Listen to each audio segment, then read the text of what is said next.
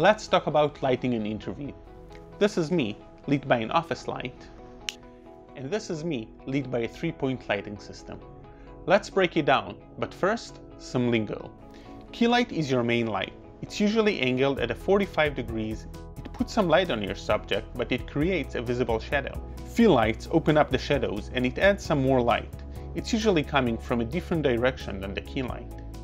Hair light lights the hair from the back and separates the subject from the background. There are also kicker and background lights. Here is Ophir. He'll stand in for our interviewee for today. We'll be using the specular system to light him up.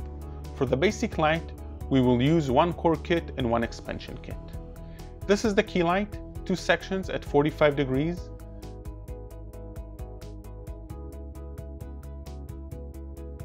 Now let's add the fill, 1 section at -45 degrees.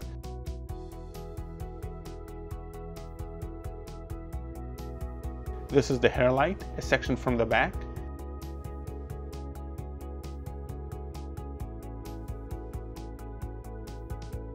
Adding another kit, here's the background light.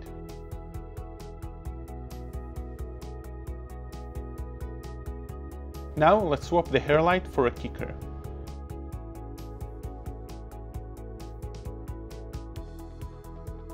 Let's take a look.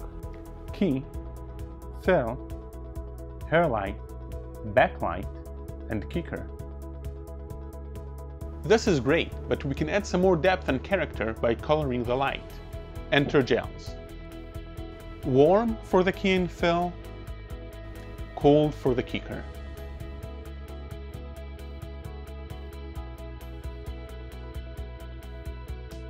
The 3-point lighting system is your friend.